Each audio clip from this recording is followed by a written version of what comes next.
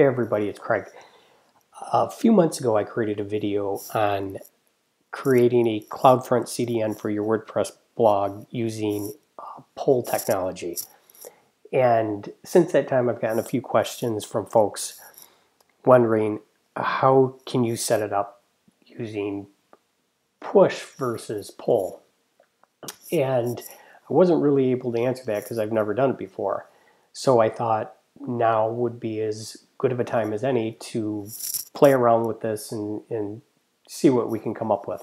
So this is going to be a bit of a trial and error since I've never done it before, and we'll see what we can come up with here.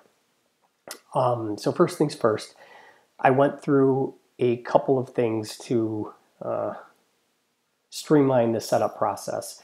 I've already set up my user group and user within identity and access management, and I've also set up an S3 bucket. If we go into that here, you can see I've got a bucket set up with my domain name. It's this youth hockey stuff one here, and I've also set up my CloudFront distribution using the same settings that I did in the previous video. So if you have any questions on setting up a user group, a user, an S3 bucket, or a CloudFront distribution, go check out my other video as I walk through step by step how you can go about doing that. So if you look at, and I guess one other thing I'll add is there is no difference in setting up the user group, user, S3 bucket, or CloudFront distribution for push versus pull. I set things up identically. So here you can see my new origin that I set up for youth hockey. It's in a deployed status with an enabled state. So we're good to go on everything within the AWS Management Console. Let's go into W3 Total Cache within our blog and see what we can come up with. Now that we have everything set up within the AWS Management Console to set up a push distribution, let's go in the W3 Total Cache within our WordPress blog and play around with the settings here.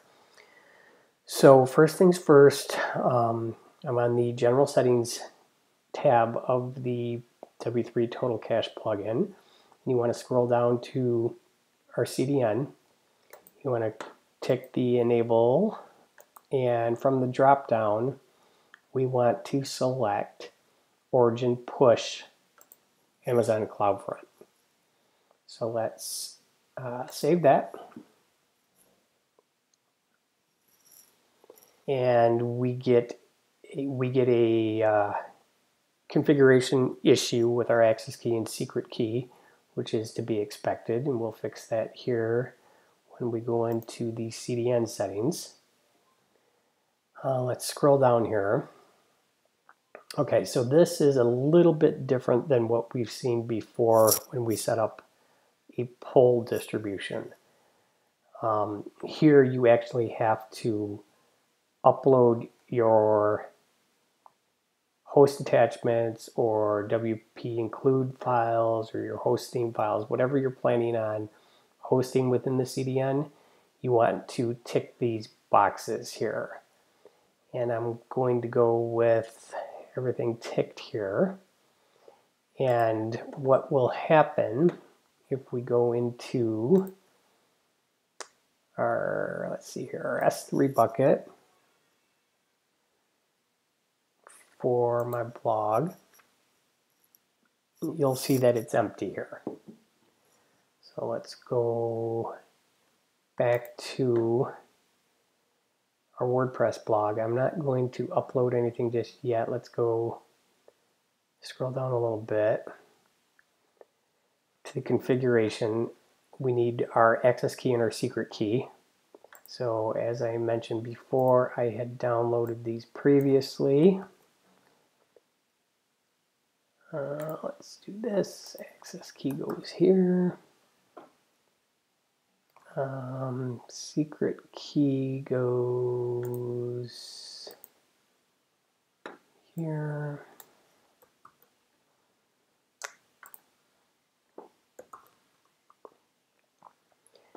create bucket and distribution. This is going to be youth hockey stuff. That's my bucket I created.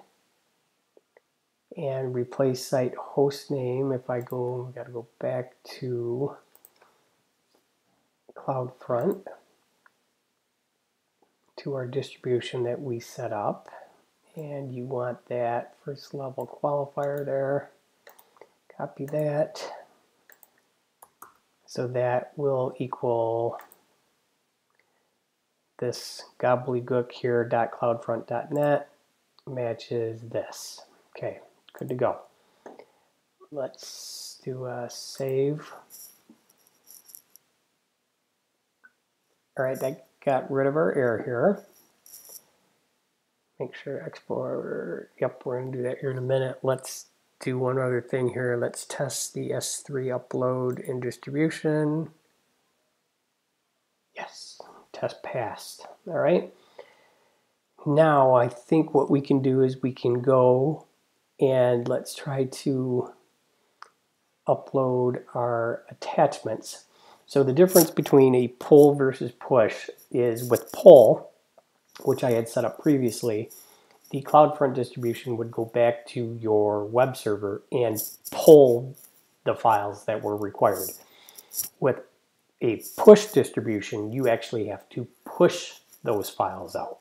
So anytime you make a change or you add a new file, you put a new image out here, you have to push that file out to the distribution. So to me, setting up a pull distribution is a whole lot easier. It's just, there's a lot of extra steps that you have to go through with the push distribution, which quite frankly, I don't want to deal with. So let's upload our attachments here.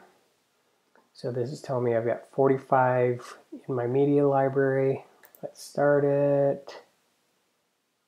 Looks like it might be working here. Cool. 104% interesting. Status done. Okay, close this, I believe. Now let's go back to, we should see this in our S3 bucket if we're lucky. Go back to our bucket.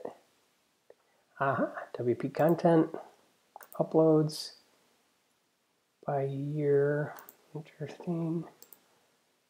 And there's all of our images. Nice.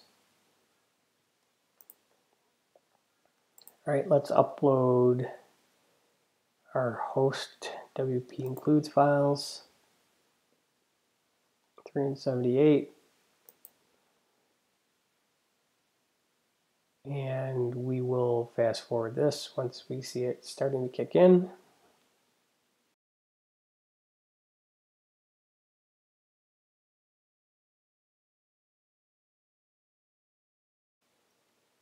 All right, we're back almost 6 minutes later. 370 files uploaded. Cool. Let's do our host theme files. Start that. It should be a bit quicker.